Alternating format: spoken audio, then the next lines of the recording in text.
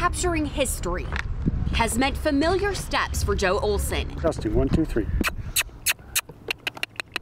Each time preparing to dip a hydrophone underwater to reveal the soundtrack beneath, giving him a front row seat to historic marine milestones. And the hydrophone doesn't have to go very deep at all before you can hear the sound. Olson has spent decades designing, building, and deploying tools to capture underwater calls and noise. If there were orcas and they were calling and they were a mile away, we would hear them as well. At this urban marina in Seattle's Ballard neighborhood, he captured the sounds of small creatures living near docks.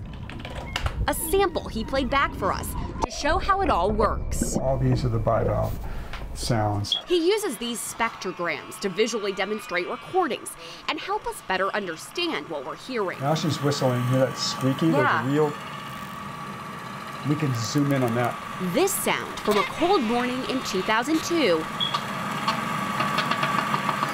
was key to the journey of another orca with a story of rescue and reunion, then toddler Springer. She was found stranded near Vashon Island, leading Puget Sound orca advocates on a quest to find her family and return her home. Perfect example of how people working together for the best interest of whatever it is works, right? And I mean, I would like to take the whole Springer protocol and have that work with Toki. Olson taped some of the first recordings of her, tracks used to trace her back to her northern resident pod in Canada. A lot of her just making her orca baby talk. A lot of it was just these weird little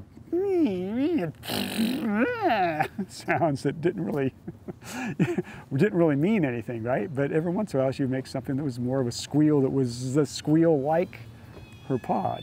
So that's what it was, just several hours out in the ice cold water recording her. And that's all it took, right? To be able to narrow down who she was.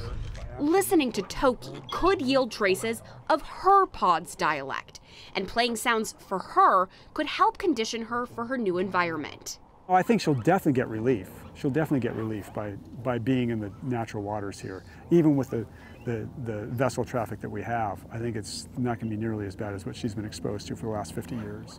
Many believe Tokitae was part of L-Pod, likely the daughter of L-25 Ocean's son. Olson also captured their calls back in 1997 when 19 orcas waded into Dye's Inlet.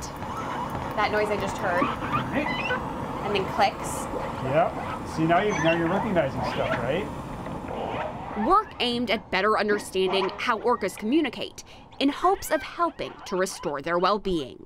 It's way past time for us to start making things right again. And my hope is that by this really simple act, it may be complex in the logistics, but it's really a simple act of just Erica Zuko, bringing somebody home. King 5 News.